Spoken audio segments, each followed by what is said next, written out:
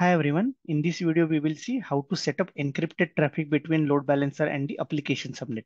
So for this encrypted traffic, we will have to use HTTPS with port 443.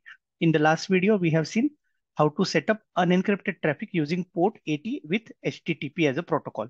So let's jump to OCI console and continue with rest of the steps. So the first thing you will have to do is you will have to attach or add the certificate bundle.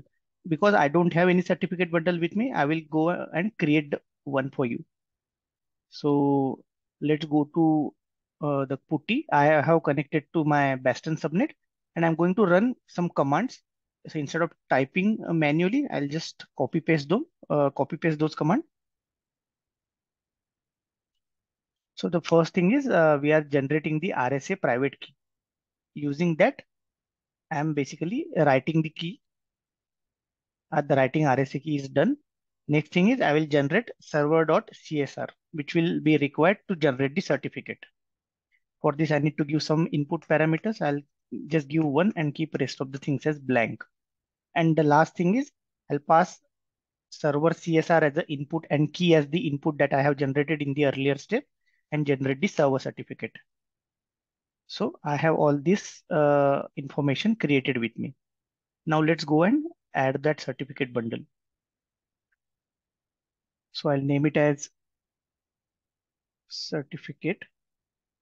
I'll paste my SSL certificate. So I'll give cat server.crt.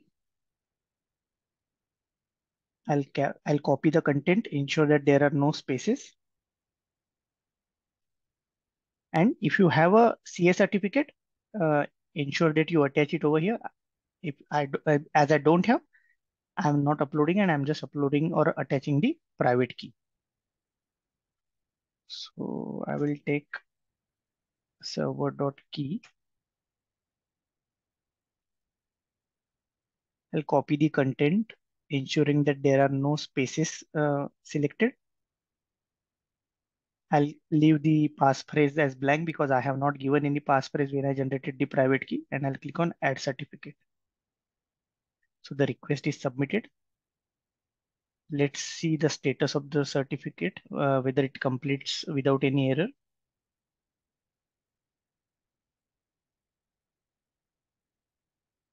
Okay, creation of the certificate is done. Now, before we create a listener with port 443, one thing we need to ensure is we need to make a small change to our security list that we have created for our load balancer. So I'll go to my security list. In the security list for load balancer, I need to ensure that I make a entry for my port 443, and that is the only change you have to make. This is required to allow the encrypted traffic. Okay, I have to.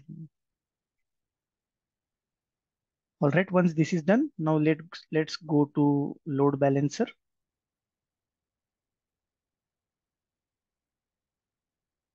I'll go and create a new listener. So our current listener, if you see, is running on port 80. I'll create a new listener. I'll name it as secured. I'll use HTTPS as a protocol. The bundle that we have created is automatically picked up.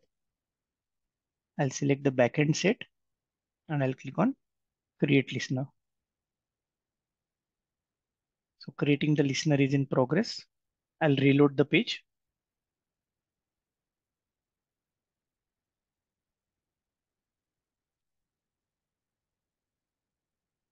Okay, so creation of the listener is completed successfully. Let's go and see the listener.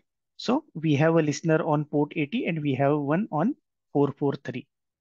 Now we will see whether it is accepting this IP, which is the same, whether it is accepting the traffic using HTTPS. So initially we tried with port 80 using HTTP as a protocol. Let me see on HTTPS whether it accepts or not. So if you see, it has given some error. That is because you have not uploaded the CA certificate. So if I click on not secure, it says your certificate is not valid. If you want to get rid of this error, you need to upload a valid CA certificate. But because I know that this certificate is created by me only and it is valid, I'll click on advanced and click on proceed. And if you see, it is navigating to application 2. If I refresh, it is navigating to application 1. So it is accepting the HTTPS protocol and what you say encrypted traffic via 443.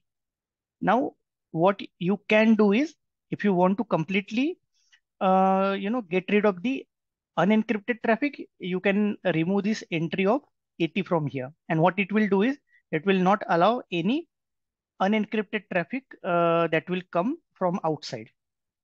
So in this video, what we have seen is how you can set up the encrypted traffic using HTTPS as a protocol and port 443. And how to set up the unencrypted traffic is something that we have already seen in our earlier video. If you have any questions around this topic, drop them in the comment section and I will be happy to address it. I will be happy to address those questions. Thank you so much for watching this video.